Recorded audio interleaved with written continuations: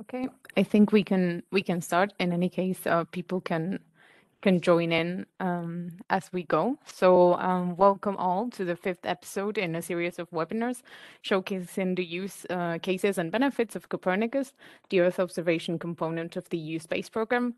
My name is Sofia Otero-Gobono. I'm part of the Copernicus Support Office, and I'll be your moderator today. This 5th webinar looks at how Copernicus data can be used for the monitoring of marine and lacustrine environments. For instance, Earth observation data can be used to monitor temperature changes as well as understanding their effects on these environments, which is crucial for the protection from global warming and other hazards. I should mention that this webinar is being recorded and will be shared on the Copernicus EU YouTube channel. To make the webinar a bit more interactive, we will be using Slido for live questions. So if you have downloaded WebEx, you will find Slido on the right-hand side of your screen in the Apps tab. If you're joining us directly from your browser, you can access Slido using the link shared in the chat. You may respond to the questions that pop up on Slido as we go. And also you may ask your own questions based on the content presented today. So please feel free to type in your questions so that we may answer them during the Q&A sessions after each one of the presentations. So just to start off, as an initial icebreaker, we would like to ask you, what sector do you currently work or study in? The question is up there in Slido. So whilst I give you some time to reply, I will give you a brief overview of the agenda for today. So we will start with an introduction from Fabienne Jacq from the European Commission. This will be followed by 3 presentations from experts in the field: Kerstin Stelzer from Brockmann Consult, Christos Stefanakos from SINTEF Ocean, and Giovanni Dipierro from g-nous. Following each of these presentations, there will be opportunities for questions, as I mentioned before. So please feel free to type in your questions on Slido. Now, before we give the floor to Fabienne, I have another question for you, which is, how would you rate your knowledge about Copernicus on a scale from 1 to 5? So now, as you reply, I would like to introduce our first speaker, Fabienne Jacq. Fabienne graduated as an engineer on solid-state physics in 1988. Since the start of her career, she has worked in the space sector, first as systems architect and then specializing in interfaces with users for the development of Earth observation missions. In 1999, she joined the Global Monitoring for Environment and Security program, and later on the Copernicus program, where she was responsible for following the development of the Copernicus services, firstly within the Emergency Service and then the Marine Environment Service. She was Deputy Director of the Space Oceanography Division and Director of Data Collection Division in CLS, a subsidiary of the French Space Agency. In 2016, she joined EUMETSAT to keep working on the future of Copernicus on the public side in the strategy division. And currently, as policy officer at the European Commission, she brings her expertise to the Copernicus unit, being in charge of the Marine Service, the evolution of the services at midterm, and the monitoring of Sentinel ocean missions, such as Sentinel-3 and Sentinel-6. Fabienne, the floor is yours. Good afternoon, everyone. So given the topic of the session today, I will present you very briefly the Copernicus Marine Service in a few words. So you know that the ocean is really at stake at the time being and is taking a big momentum in terms of in political area and environmental area with the COP that we had in 2019 on the ocean and cryosphere, the One Ocean Summit that was an United States summit conference of parties that was held at the beginning of this year in France, the UN conference, that UN Ocean Conference as well, that was done, and many activities and many policies that are developing in Europe around the ocean. So the ocean is really high in the agenda. In fact, in Copernicus and in GMS at the very beginning and in Copernicus since 2014, we operate what we call the Copernicus Marine Environment Monitoring Service, CMEMS, which is dealing with ocean monitoring. So what is CMEMS? CMEMS, in fact, is a group of ocean forecasting and monitoring center to make real-time monitoring and forecasting for a few days up to and in the past as well of the ocean state and the ocean health. What is the ocean state? How we characterize the ocean state and the ocean health? In fact, the ocean is monitored along three type of variables. What we call the blue ocean, which is about the physical content and the physical behavior of the ocean, meaning currents, temperature, waves, sea level, and so on. What we have then, we have also monitoring the white ocean, which is about sea ice coverage, velocity, concentration, icebergs, and so on in the Arctic and a bit in the Antarctica. And then we monitor as well what we call the green ocean, giving information on the biochemical content of the ocean, namely its content in CO2, in nutrients, in oxygen, in primary production, in chlorophyll, and different types of plankton. How it works? In fact, we collect information observation coming from space with specialized satellites like Sentinel-3, Sentinel-6, but as well Sentinel-1 and 2. We collect as well in situ data coming from member states' contribution mainly, and we assimilate this kind of data into ocean numerical models that represent the behavior of the ocean along the three components, blue, white, and green. And from this, we deliver what we call ocean forecast for different variables. And we also monitor the evolution of the ocean behavior in the past through long-term series and climate records. Which kind of information can you find in the Copernicus Marine Service? So you have a website, which is marine.copernicus.eu. In this website, in fact, you have a full catalog of 174 products where you will have the description of the ocean in real time, every day, and forecast for the different types of variables that I gave to you. You can find as well in this website what we call ocean monitoring indicators, which are in fact the regular monitoring of ocean state and ocean health, like eutrophication, acidification, sea level rise, and so on, in terms of trends, which are refreshed every month. And then annually, we publish what we call the Ocean State Report, which is a big document written by scientists across the world, which is peer-reviewed, so it's very serious contribution, and that describes what is the current situation all over the oceans in terms of health, in terms of changes, in terms of behavior. Will it be, I don't know, fish stock in the Med Sea, or sea ice melting in the Arctic or in the Antarctica, or any kinds of information like this. What is it for? In fact, CMEMS is delivering information for different sectors of activities. It supports policy making and policy implementation at member states level, and it supports as well international commitments on climate, on oceans, and so on. What are the different sectors of activities where it's valuable to have this kind of information? It can be, for example, for water quality monitoring, support to maritime safety, management of natural resources and energy, fisheries or marine food, fisheries and aquaculture. It's also used for coastal monitoring, like coastal erosion and coastal floods. It's as well supports all what is about really environmental monitoring, that can be polar environment monitoring, but as well marine conservation.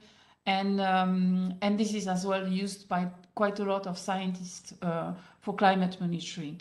And from this data, in fact, then it enables many users. So at the timing, we have around 50,000 users connected regularly to the CMEMS service, capturing data every day to make their own business.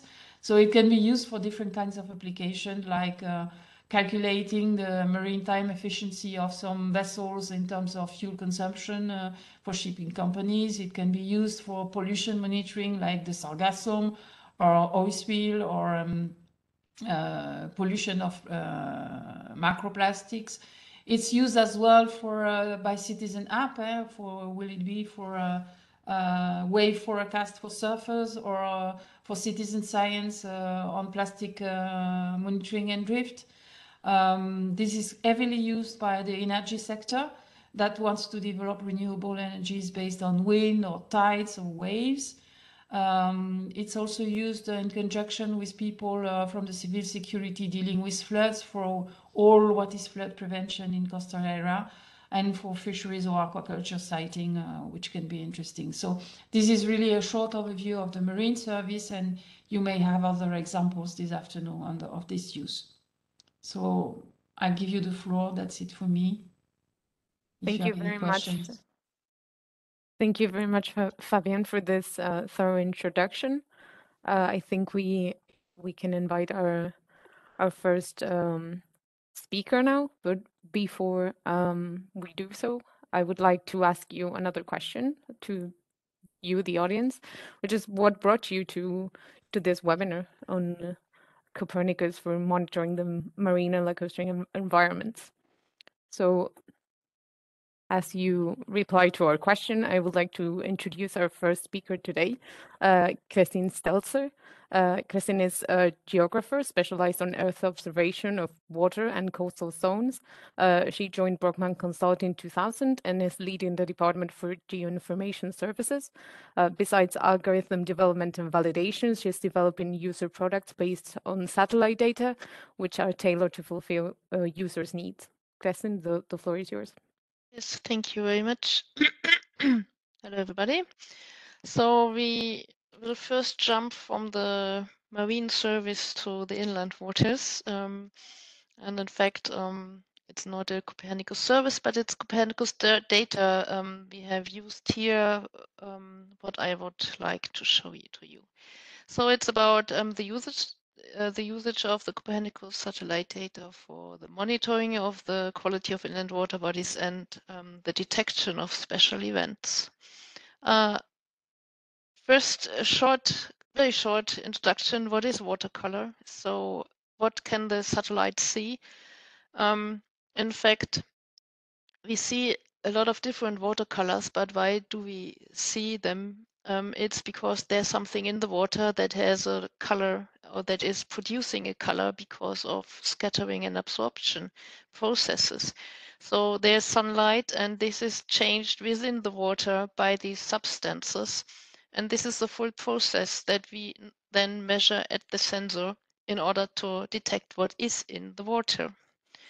So it's absorption and scattering processes on algae, on plankton, on sediments, or on dissolved organic matter. So those three main components determine what color is our water, and this is the basis of everything we can do with optical remote sensing for water quality assessment.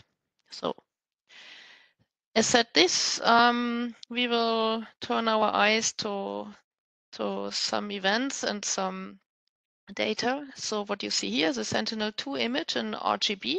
It's from August 2022. You see here a river and some smaller water patches. And what we do is then going into the water, or getting information about the water, what is in there. And one of the parameters which is very important is the chlorophyll concentration, which is a proxy parameter for algal concentration. Then if we have, so we can calculate this for each single image. As said, this is a Sentinel-2 image. We have used here a resolution of 20 meters and get the water information. And we can also, I would like to change screen now. I'm now moved to a viewer where we see similar things. So to see how this looks in space and in time. So once we have one image processed, it's useful to see what happens over time, because water is changing so fast. You see here the city of Hamburg. This is the Elbe River flowing through the city, some harbor areas, some bigger lakes. And if I remove the RGB, we look into the water again. Now we have the parameter turbidity, which is another parameter which is very important. So it's about how turbid the water is. You see that the Elbe River is quite turbid, while the inland water, seas or lakes are rather clear. I will change to another parameter back to the chlorophyll concentration, which we just had. So it's more about algae. And what we see here is there's a lot of algae in the eastern part of the Elbe River flowing through Hamburg and coming towards the North Sea. And it's much less algae than included in the water. And this is just one spot, but it's also, of course, interesting to look into time series. And I have put here 2 points and will show a time series for this point. This is the chlorophyll concentration in this lake, which is a bathing water lake. So people swim there, they dive. It's quite a clear lake. And we see a quite good seasonality. So this is from 2018 until 2022. And we see some spring blooms, but over the year the lake is quite clear. And this is opposite to the Elbe River, which has a high chlorophyll concentration. And if we look into the time series for the Elbe River, we see that it's a completely different seasonal trend that is shown here. The spring bloom is later, and we have also summer blooms. So this just to show you that we have to look into different dimensions if we want to understand the ecologic status of a water body. And we can do this very well when we put all the data we have together, for instance, in a kind of a data cube as we did here, and then put it in a viewer to really have a fast access to the data. Going back to the presentation. This is about the viewer, just shown. I would like to come to one concrete example which happened in summer this year in the Oder River.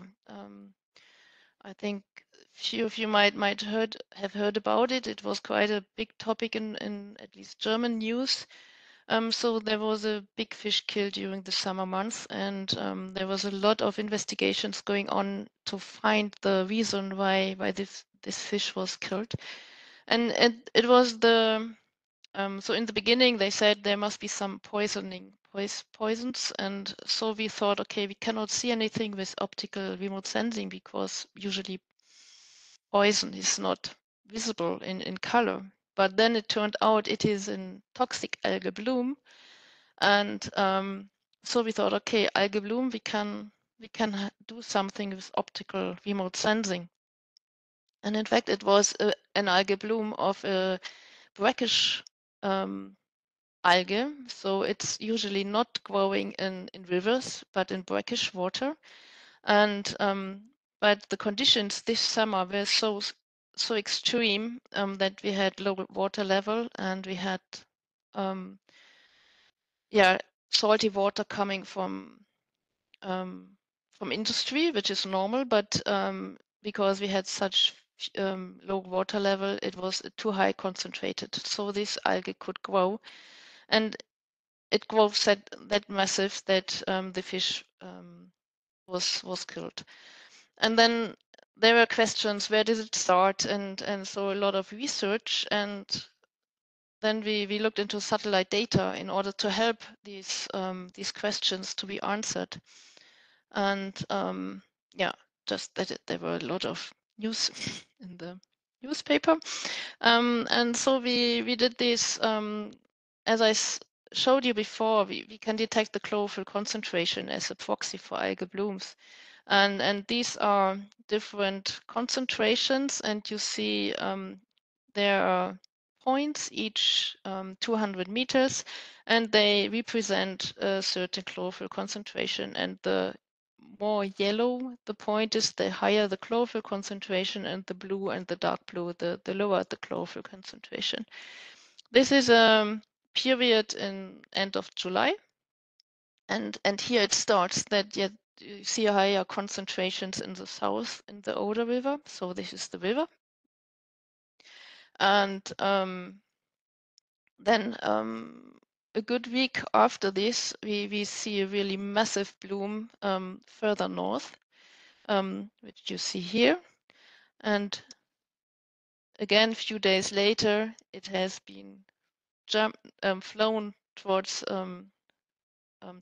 downstream, and it's also a bit diluted and a bit wider. And this is going then towards the Baltic Sea. And then it decreases a bit, and mid of July and end of August, sorry, it is almost normal again. So if we go, sorry, my presentation just jumped away and decided not to be on the screen anymore. Sorry for this. It's back. So if you go faster through this, these periods for the algal bloom, you see how it is moving towards the Baltic Sea, and then end of August, it's more or less done. But this massive bloom, this was one of the reasons why the fish and all the ecosystem was in such a exceptional situation. Besides these special events, of course, the satellite data can provide also regular monitoring of the quality of water, and there are a number of near real-time services for inland waters. Also from Copernicus, there are products for global lakes, and there are downstream services to users that use this information for assessing the water quality of the lakes in combination with the in situ data. So each incoming satellite product is processed and the statistics are generated, and either we can provide alerts if there's an exceptional high chlorophyll concentration, or if there's occurrence of cyanobacteria blooms, which is also toxic and dangerous to go bathing if such blooms occur in high concentrations, and if they develop toxins. And in general, we can provide then the overview on water parameters over longer periods, as I've shown in the viewer, that we can look into the time series. And what we do for users is that we generate such fact sheets for certain water bodies. So this is one lake, and we see a time series of chlorophyll concentration, and different ways how to look into the data and to show how is the situation for the cyanobacteria over the months, over the years. Was it a good remote sensing here? Was it a bad one with few data? So this tells us a lot about the availability of the data we have, and also compared to in situ data we get from the users, and we integrate into these plots. And then we can go through different lakes to compare them between each other. And so this was a bit spotlights to things we can do with the satellite data, and how to organize them, and how to present them to users so that they are useful for their daily work. And so the key messages I wanted to give with this is that to say that satellite data are used for the assessment of ecological parameters for inland and coastal waters, that satellite data provide a complementary information to in situ measurements in space and in time. So we have different dimensions, and so all is useful, and the combination of it is even more useful. And suitable interfaces and tools are essential to support users to work with the data, to not processing and downloading each single data set by their own, but really to use tools that provide all this for the users. And thank you for your attention. this is what I wanted to tell you about the inland water. Thank you very much, Kerstin, for this really interesting presentation. We now open the floor to the audience. So if you have any questions, please feel free to ask them. You can post your questions on Slido. You can also share them on the chat. Or if you want to talk directly, you can raise your hand. Whilst we let everyone think about the questions that they want to ask and share them. I actually had a few. Since I'm not an expert on this, I was wondering, because you mentioned that one of the parameters that you can check is the turbidity, and you showed it in the case of Hamburg with the Elbe River. And I was wondering what kind of information do you gather from that? You mean what it is used for? Yes, for instance, in the case of chlorophyll, you mentioned that the concentration is related to the concentration of algae. In the case of turbidity, what can you extract from that? It's important for the ecosystem because it determines how much light can be in the water and on the ground of the water, for instance. So about the ecosystem, how well algae can grow.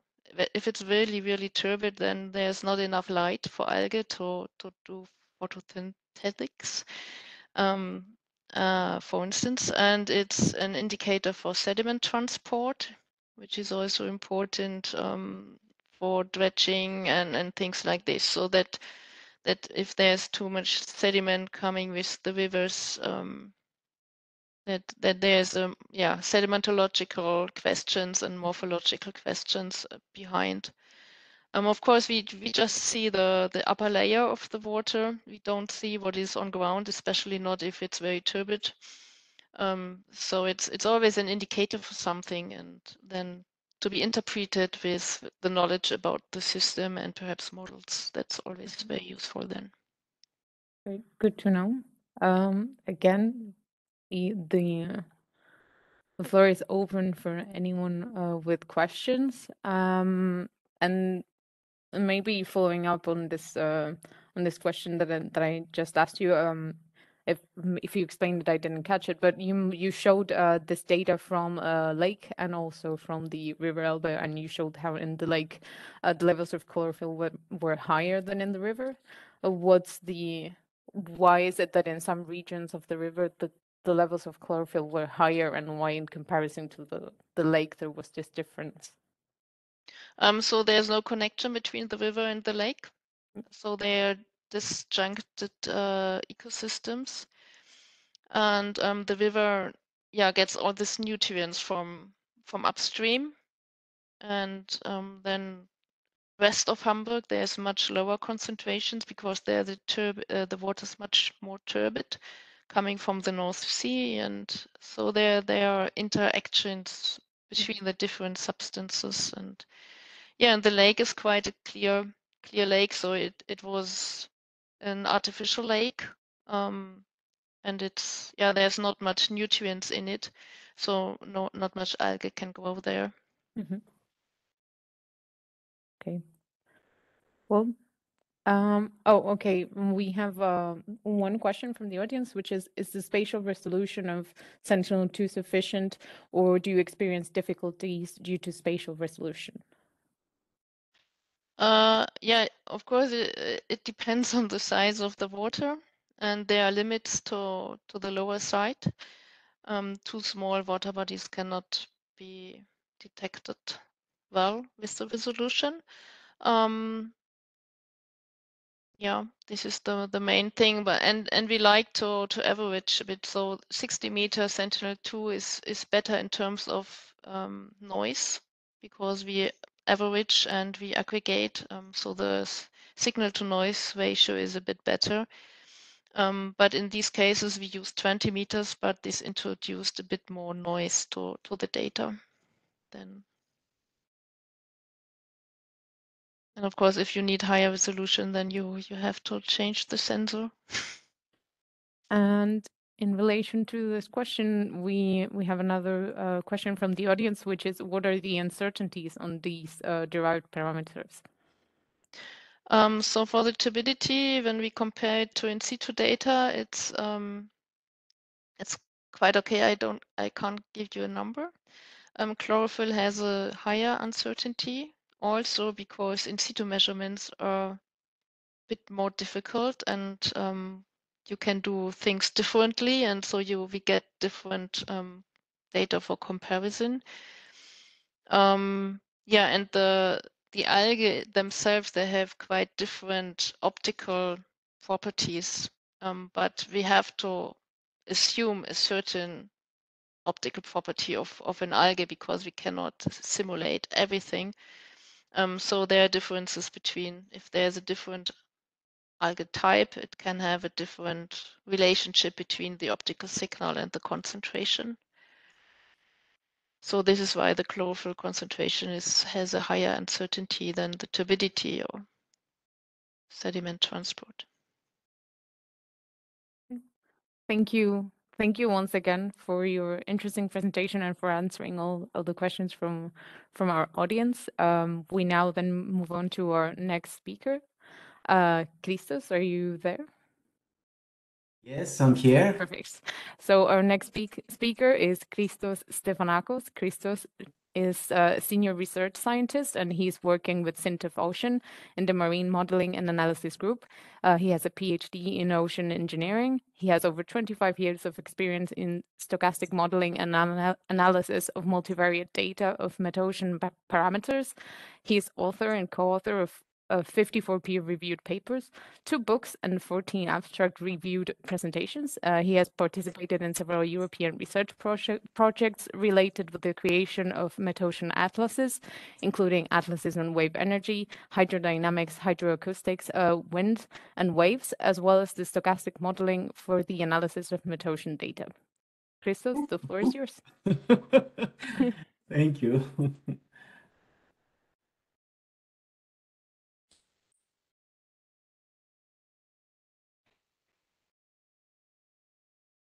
So, thank you very much for the opportunity you gave me.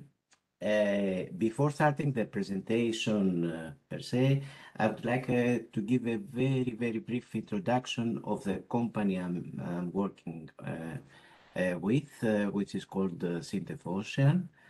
So SINTEF is one of the largest, Europe's largest independent research organization with 2,000 employees from 75 nationalities, and is an independent non-profit research organization, and the structure is like that.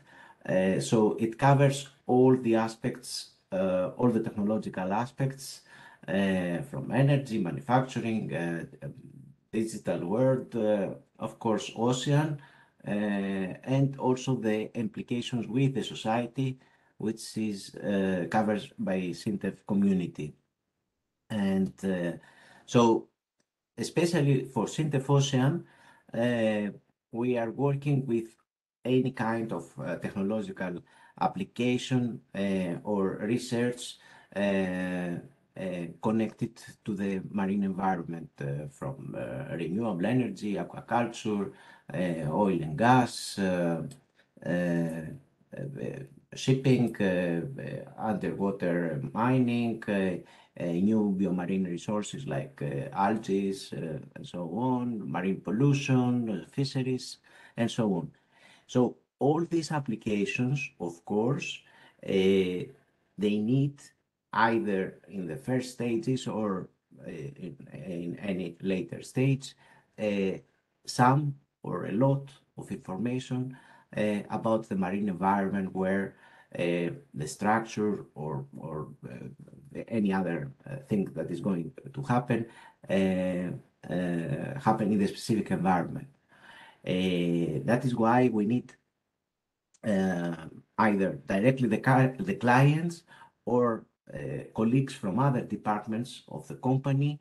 They asked our group, which is called Marine Modeling and Analysis, to answer them various questions concerning the marine environment, where it will live, let's say, for example, the structure or something else. So I'm going to present you some very few, I have to admit, because of the limitation of time, of the products of Copernicus that we are using. Either some of them we are using directly when the client has needs just a rough idea about the environment, the area. We are using directly the original data of Copernicus. But if the customer needs a more detailed analysis of the specific environment, then we use the same data as boundary conditions to more regional or coastal, depending models, either hydrodynamic or biological or wave models. So we're using boundary conditions from Copernicus, and then we generate a more accurate results using higher resolution models. So the first case is about the product you see here, containing biological parameters. It's a global product and covers a very long, almost 30 years. And we used as boundary condition for this area with the rectangle is in the south frozen ocean between Patagonia and Antarctica, and the target was to run first in the red rectangle with 5 kilometer resolution our hydrodynamics / biological modeling, and then to two nested smaller rectangles with resolution 800 meters in order to study the spatio-temporal distribution of krill, for example. This is an example. And here is just an animation of the results. Just I'm going a bit quick to see the other cases also. Here we have, let's say, the sister product of the previous. So again, covers almost 30 years and has the physical parameters, current, temperature, salinity, etc. And in this case, we are using directly the Copernicus data just to show, to give a rough idea to the customer about the creation of sustainable conditions for some kind of marine facilities. That I cannot say more about this project, but I think this is enough about the use of Copernicus. And the third one is very interesting project. It's more scientific nature rather than of commercial use, but in my opinion, it's very important also. So this product contains wave information, wind wave information, and covers again 30 years.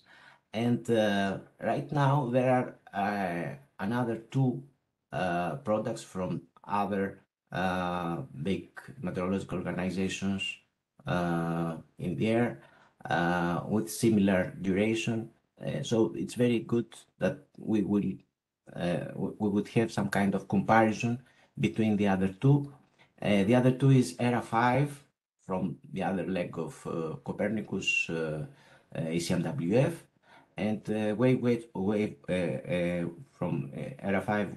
Now we have more than 50 years, I think, but in this study we have used from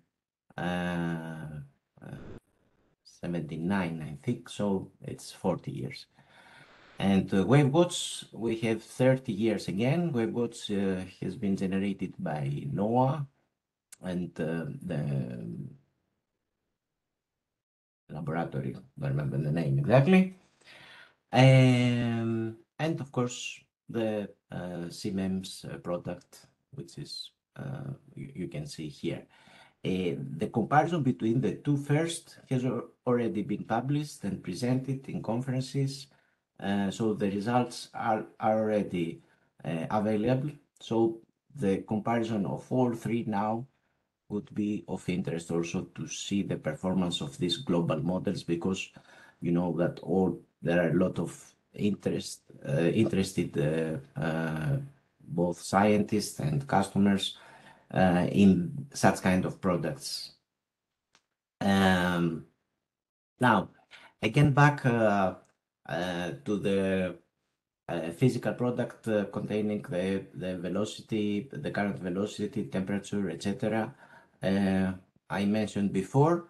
This time, this will be used for the study, which is also the subject of this seminar, the study of a semi-enclosed basin known as lagoon, technically speaking. And this is situated in the central western central part of Greece. I couldn't find them yesterday, but I found them today, some pictures, just to have an idea. So this is the entrance.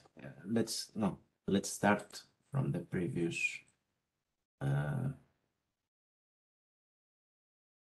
So let's start from this one. So the study of this lagoon has a lot of peculiarities. First, there is another lagoon before that, neighboring the sea, the open sea, and this lagoon is very, very shallow, whereas the inner lagoon is much deeper.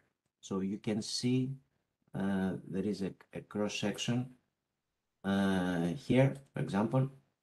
So you can see that the inner lagoon can be a bit less than 30 meters, whereas the outer lagoon is only, I don't know, about 5 meters. This is one peculiarity. And the other one, as an introduction, and the other one is in the entrance of the inner lagoon, there is this island where is the city of Etolikon, and this island is connected with the two shores with some kind of bridges. But these bridges have very, very shallow openings. And if we see somewhere here, if we see these openings, can be only 8 centimeters, and only in a few, let's say, areas, they have a depth of 2.5 meters, and here is 90 centimeters. So all these peculiarities make the exchange of water very difficult. And the result is that the anoxic level of the inner lagoon, while in the past was very low, now has become higher and higher.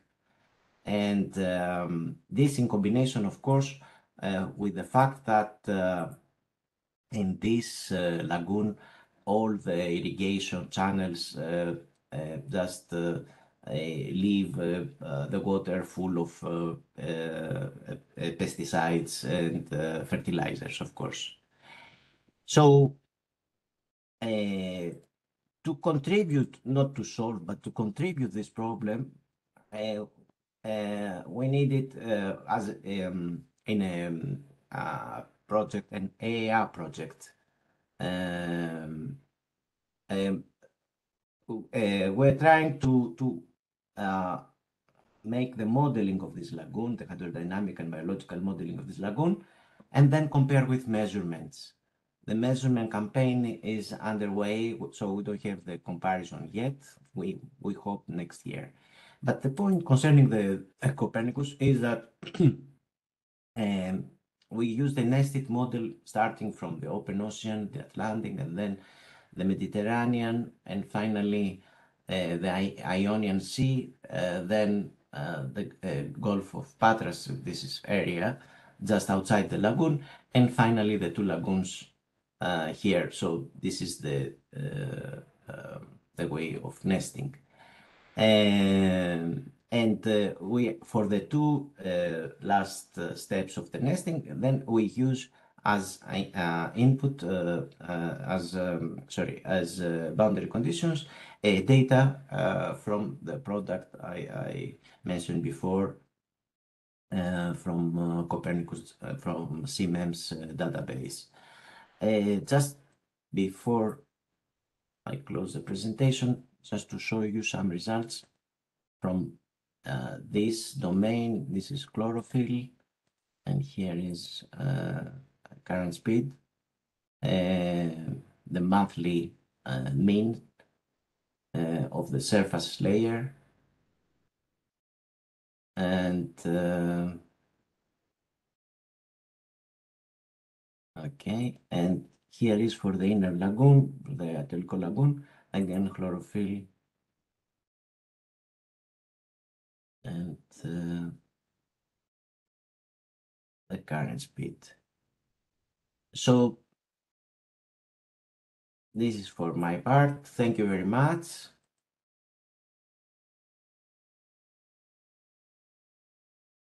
Thank you very much, Christos, for your very interesting presentation. Again, we open the floor to everyone to ask any questions that they may have.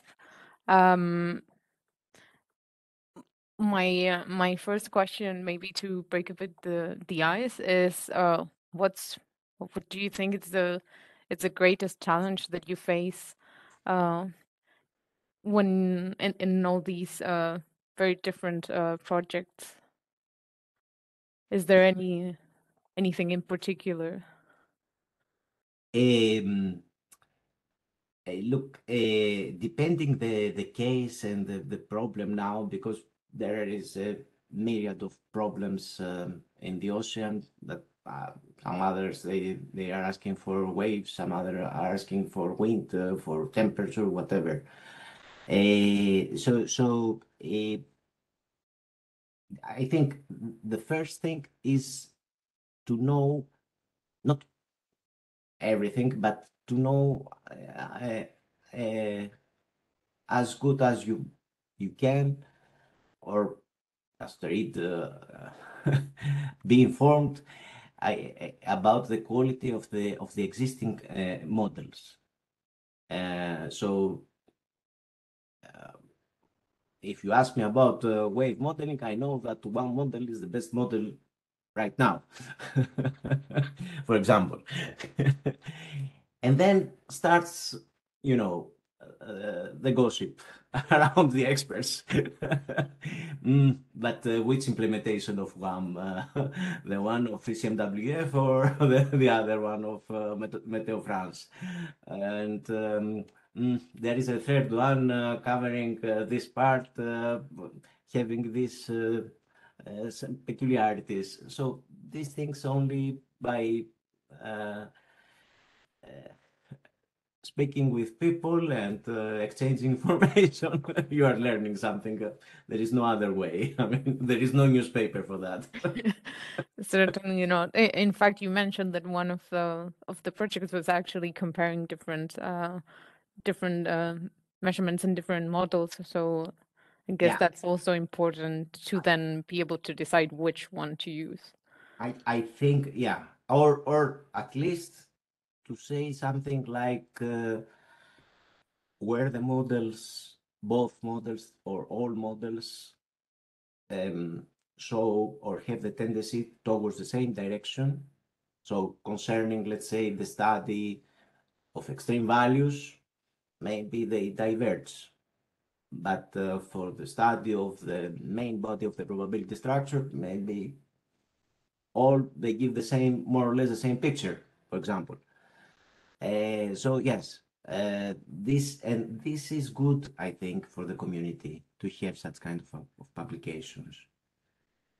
And because also the first study between the ERA 5 and WaveWatch 3 has a third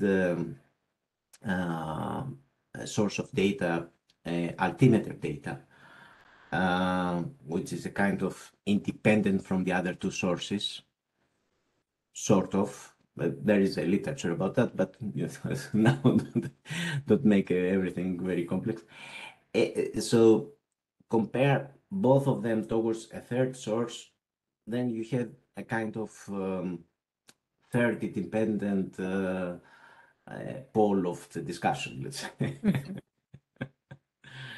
Okay, Yes. so the conclusion, I think, is that knowledge is power, and that you need to be up to date to know how to Yes. carry your I research. think there is no other way. I'm sorry. Yes, there is No, no magic solution. I think that's a good conclusion. If you don't mind, we'll move on to the next presentation, as we're a bit pressed on time. We thank you once again for this very interesting presentation. And so now we go to our third speaker today, Giovanni. Our next speaker is Giovanni Dipierro. Giovanni is the CTO and co-founder of Fishalytics. Giovanni is a specialist in design and development of artificial intelligence and machine learning algorithms for different purposes. Giovanni, all yours. Thank you very much. First of all, I would like to thank the organizer for this opportunity.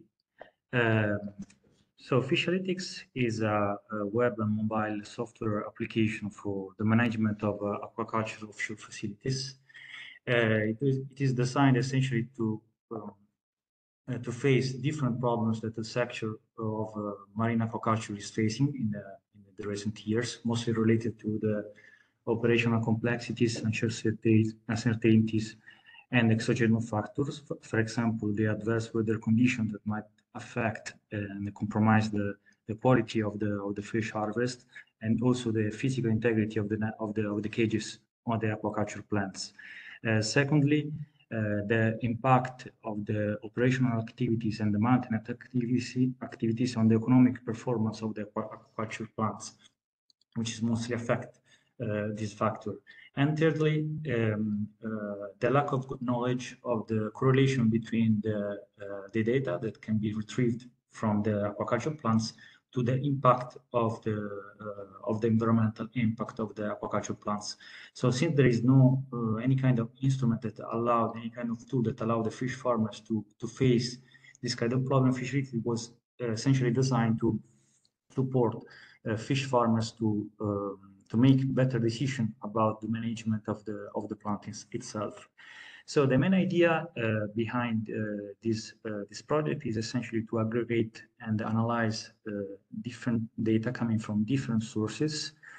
Firstly, the main data that are collected from the service, from the app, is essentially weather forecast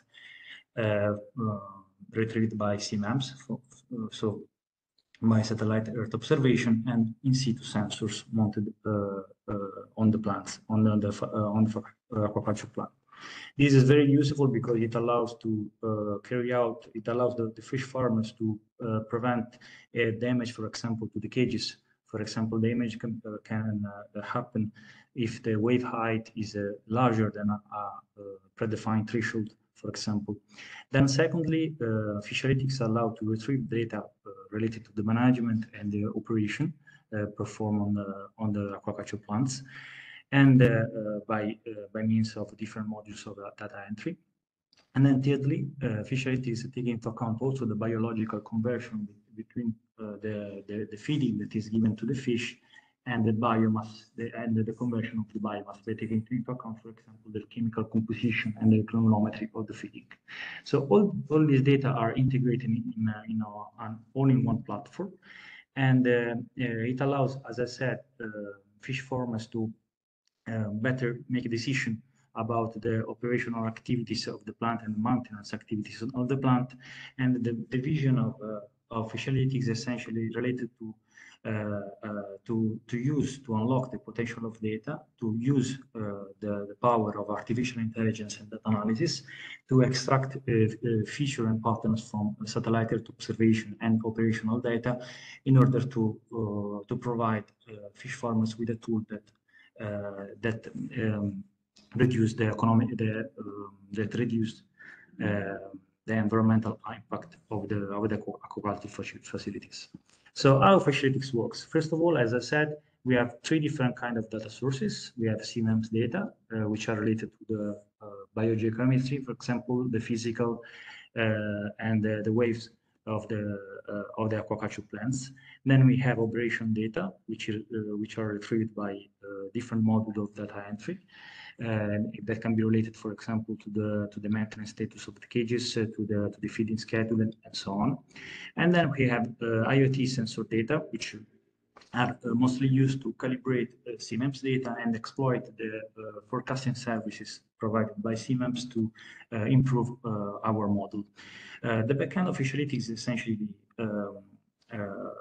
devoted to combine all this data and to use artificial intelligence and machine learning algorithms to extract feature from data and to provide fish farmers with a fish growth model. So to ad hoc fish growth model that can be used to predict the status, the health status, and the growth status of the fish in the next days.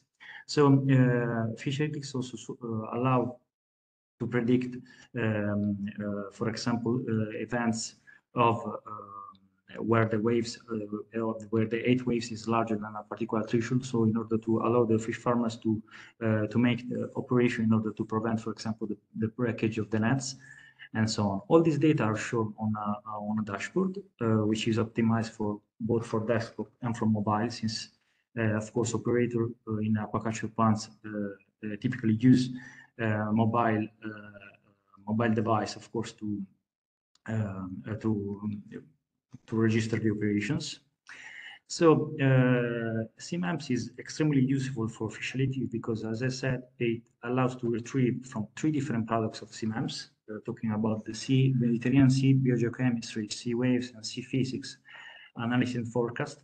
We can get hour by hour, day by day information about, for example, the content of nutrients of the water of the aquaculture plants, for example, the phytoplankton, the dissolved inorganic carbon, and dissolved molecular oxygen. Also, we get information about the waves, so the age, the period, and the direction of the waves, which is extremely useful for an aquaculture plants to prevent the breakage of the net. And then the physics, such, for example, the temperature, the salinity, and the currents. Then the data entry allow to acquire different data, the feed quantities, the data related to the maintenance, to mortality, and so on, to sampling, also to the fish harvesting data, in order to create a data set that can be used. It is essentially a time series data set that can be analyzed using multivariate time series forecasting and regression modeling with the artificial intelligence. The main output is a set of fish growth model, which is optimized on the aquaculture plants under consideration, and is optimized, of course, on the species that we are studying. So far, fish analytics is working essentially with sea bream and sea bass, but we are planning to extend, of course, this application also for these different kinds of species.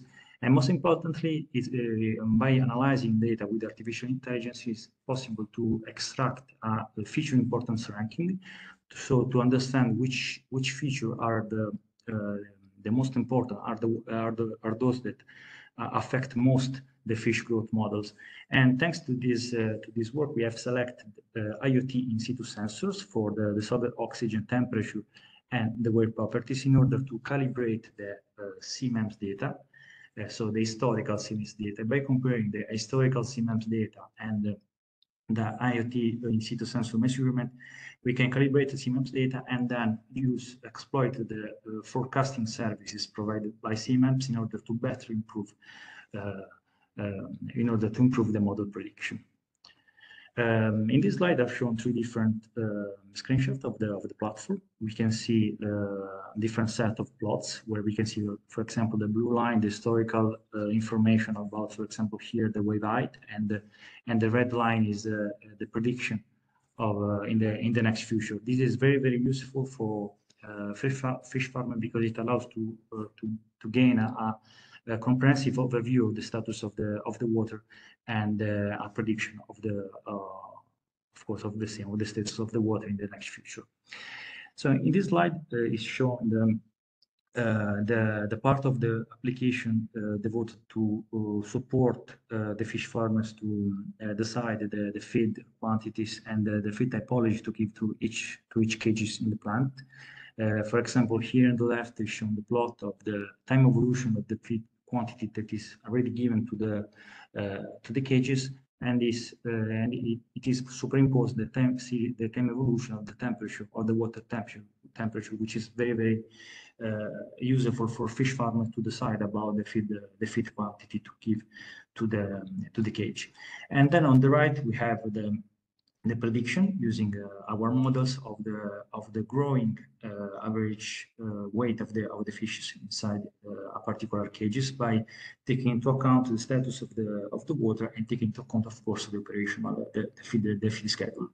Of course, the shaded area indicates essentially the spread of what we expect for the average weight, since we are taking into account a range of the conversion, the factor conversion between the feed quantity that is given to the cage and the conversion to the biomass, because of course not all the amount of the feed is converted to the biomass. But in this case, it's possible both to monitor and to predict what the average will be in the next future. In this slide, I've shown the achievement of fishalytics. We started with an hackathon, a Copernicus hackathon, organized in Italy in 2020, and we we participate also to another hackathon, the Washington, and then in 2021 we were accelerated by the Copernicus Accelerator, which was extremely useful for to improve the model, the model prediction using SINEM's data. And then in 2022 we were selected among the best startups in aquaculture at Oceanology International. Thanks to all for the attention. Thanks. Thank you very much, Giovanni, for this very interesting presentation. And as you showed in your slide, it's very nice and to see, mainly for us at the Copernicus Support Office, that a project that started in a Copernicus hackathon has now managed to evolve. So to have you here again, it makes us very happy. So once again, we open the floor to everyone for the audience to ask any questions that they may have. You mentioned that currently you're focusing on two, if I understood correctly, two species of fish, and you want to expand it to others. Is this because each species is affected differently by the parameters that you monitor, or why is it that it's focused on these two, and that you have to make changes to adapt? Yes, because, for example, the appetability, so the behavior that the fish have when they are fed are different among the different species. And this is mostly related to how they are affected by the water temperature, for example. And so the model that we are working with are optimized for the fish because we understand from the data that each species behave differently.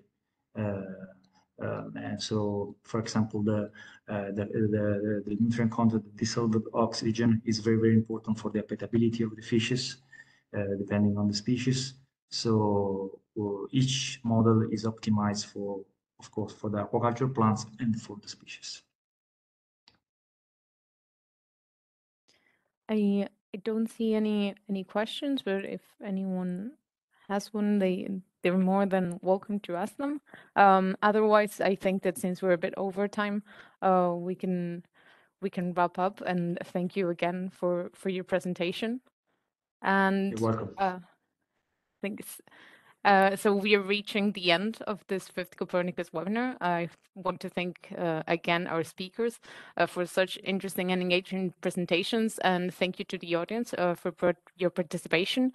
We hope that you learned something new today about how Copernicus can be used for monitoring water bodies. And if you have any other questions or comments, you can reach us through our online channels, which I will be sharing with you right now. You should see them on the screen, hopefully. And before you leave, also, we would like to ask you we would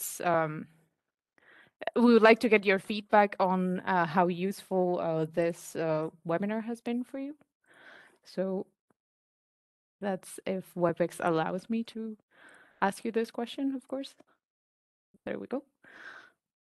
Yes, so again, before you leave, please, we would love to know how useful you have found the content of this webinar. Thanks again for joining us today, and we look forward to seeing you on our next webinar. Have a nice day and see you next time.